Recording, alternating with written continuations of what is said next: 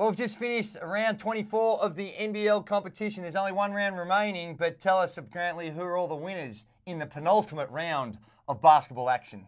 There were two overtime games. The first one was the Gold Coast Blaze 101, lost to the Adelaide 36ers 102. This was a game that had everything except defence, as the Blaze and the Sixers went up and down trading baskets for 45 minutes. Harvey, Clark and Gibson lit it up for the Blaze, but finally it was Reece Carter who had the final say from downtown to win it for the Sixers at the buzzer. The second overtime game, Cairns 90, Perth Wildcats 87. More OT basketball, this time with something on it, as the Snakes and the Cats had playoffs on their minds. Ubaka and Dorsey were the men for the Taipans, as they survived a barrage of Wildcat shots at the end of regulation and OT. The win put the Taipans into the playoffs and with a shot at finishing third.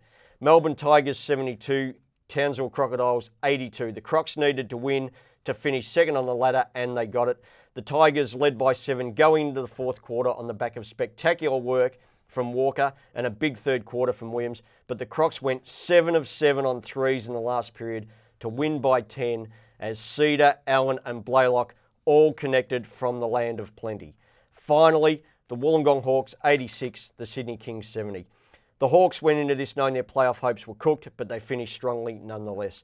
Irvin snagged more MVP votes, and Foreman closed out his best NBL season with another double-double. Ben Madgen had 17 and put a lock on Rookie of the Year, surely for the Kings, and they are back at the bottom of the ladder. It was an exciting round, and there's only one round remaining before we tip off the final series. So to keep up to date with all the goings-on, check out It Goes Off, the official podcast of the INET NBL Championships.